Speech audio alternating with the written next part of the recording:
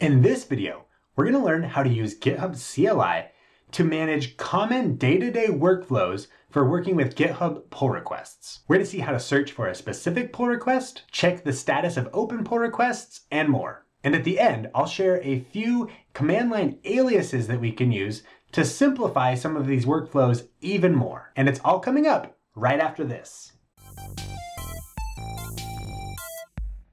Hey devs, welcome back to the channel. My name is Nate, and this channel is dedicated to building great software and helping others do the same. So if you want to stay up to date on future programming tools, tips, and tutorials, you can click the subscribe button to be notified of future content. Now, if you're managing your code with GitHub, then working with pull requests, reviewing pull requests, creating pull requests, all of these types of things are probably very common parts of your daily software development workflows. With GitHub CLI, we can start to do some of these tasks without ever leaving the command line. So we're going to walk through a few typical workflows that we might experience in our day-to-day work as software developers, and then see how GitHub CLI can help simplify some of those processes for working with GitHub pull requests. And just before we start, so we're all on the same page, we're using GitHub CLI version 0.5.7. If the tool changes in the future, I'll likely create an update to this video just so we're all on the same page. Now, let's jump over to the command line. All right, now let's imagine we're just sitting down to our computer for the day. We've opened up our project repository from the command line. In this case, it is a repository of mine called GitHub Actions Automation Sandbox. And now we want to start our day by listing out all of the open pull requests. Now we can accomplish this by typing GHPR list. You'll see here that we have listed out 2 pull requests for this repository. Now just a couple things to point out here. First off, GH. GH is the prompt for the GitHub CLI tool. Now if you type GH and hit enter, you should get this feedback saying GitHub CLI, blah, blah, blah, blah, blah, showing you that you have the tool installed. If you type gh-version, you should see the current version of GitHub CLI. If you don't see any of this, it means that you probably don't have the tool installed, and you should pause this video and go watch this other video of mine that walks through that installation process first, and then come back to this and check out the more in-depth tutorial. Now, like I said, we want to list out all of our PRs, and we did that using GHPR list. And we see here we have 2 open PRs. Let's say we wanted to list out all of our PRs, both open and closed. We could do that by once again using GHPR list, but this time we're going to add the -- state flag, and we're going to pass in a state of all. Once we hit enter, we'll see we have a number of other pull requests here. We'll see that we have different colors here. So we indicate some of them are open in green, and then we have purple and red indicating that we have deleted or merged pull requests.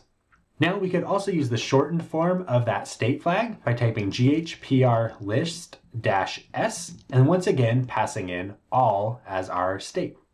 Now, maybe we've realized that looking at all the pull requests is too many to sort through. So we decide we only want to list out our currently assigned pull requests.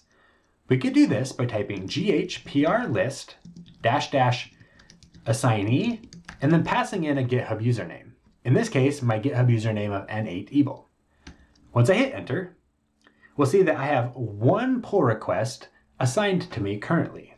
Next, we want to check in on the status of a couple of the PRs we created yesterday. Maybe we don't remember their exact numbers, but since we created them, we can check the status of them using the GHPR status command.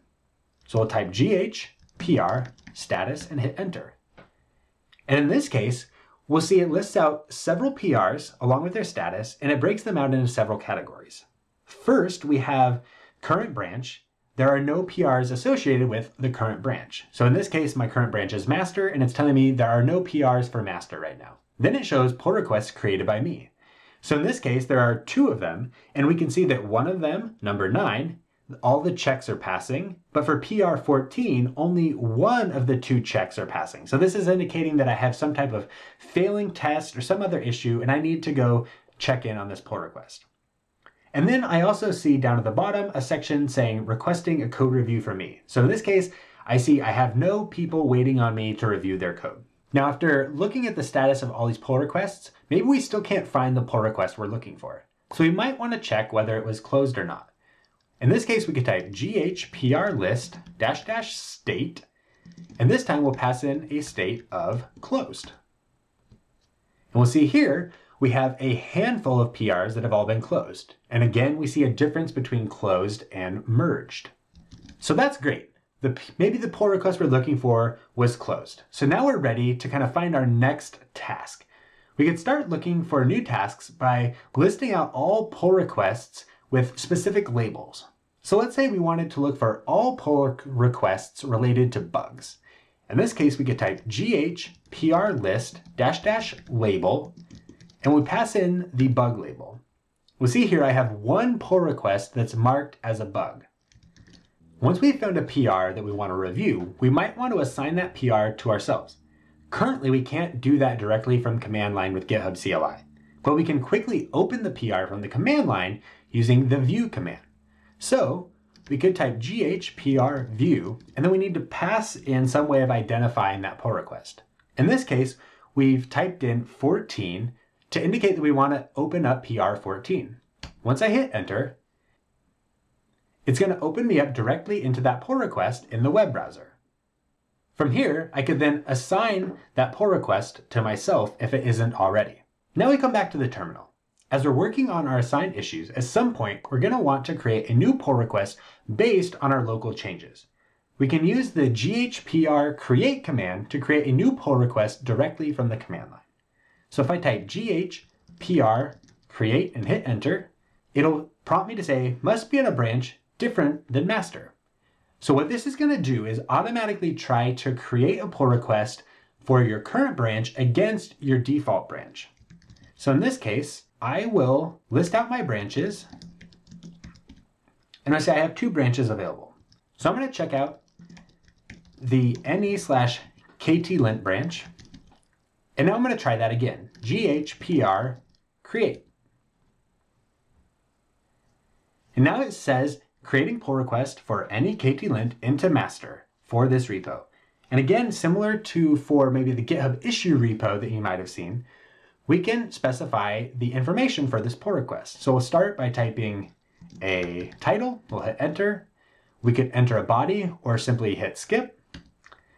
And then once again, we can preview this pull request in the browser, submit it to go ahead and create it, or we can cancel it. So in this case, I'm going to go ahead and cancel that pull request. Now we could potentially simplify this process by skipping the interactive prompt and specifying all the pull request information in the single command. We could do this by typing ghrpr create -t for title, -b for body, and then we could hit enter. So this will automatically create the pull request. Now in this case it fails because I've already created a pull request for this specific branch. So maybe you do have an issue, or maybe you just want to create your pull request directly from the browser. You could do that by typing ghrpr create --web. Once you hit enter, it will open up your web browser and it will allow you to start creating a PR exactly from that branch that you're already on. Now, at some point, you're going to want to test a PR locally. This generally requires looking up the PR, checking the branch it's on, then checking that branch out on your local machine. Using GitHub CLI, we can streamline this process a bit by using the PR checkout command. So let's again list out our open PRs using ghrpr list. Now, since we're already on the ktlint branch, let's choose the PR on the ne readme branch. So in this case, I'm going to type ghrpr checkout PR14. Once I hit enter, that is automatically going to check out the branch associated with that PR. That means that I don't have to go and look up any of that info. I can switch to the branch directly without even knowing what branch it's on, simply by selecting the PR I'm interested in. So, with all of these different command and flag variations, we have quite a few options for creating, listing, and viewing all of our GitHub pull requests. Now, some of these commands start to get a little bit verbose, and that makes them a little bit error prone. To simplify the execution of those commands, we could make use of command line aliases to shorten some of these commands. So let's look at a couple examples of that. So if we wanted to list out all the bug-related PRs, again, we could do GHPR list -- label bug. Now we could create an alias to shorten that up that might look something like this. So I'll type alias to start creating our alias. Now let's say we want the name of the new command to be list PRs. And then we will specify GHPR list -- label bug as the command to be run. Now once we hit enter, if I type list PRs, we'll see that it lists out all of the bug-related PRs. Now, just as one other example that's likely to come up in your workflows, let's say you want to list out all the PRs currently assigned to you. So to do that, we could create an alias called list my PRs. And within that, we'll use the GHPR list -a username variant. And now if I type list my PRs and hit enter, and again, we'll see all the PRs currently assigned to me. All right, that's it for this tutorial. Hopefully this has given you a good idea of how you can use GitHub CLI to work with GitHub pull requests right from the command line. So what do you think about using GitHub CLI?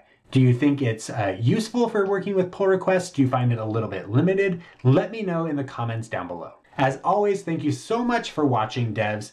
If you like this video and you want to be notified of future related content, go ahead and click that subscribe button and I will catch you all in the next video. Until next time, devs.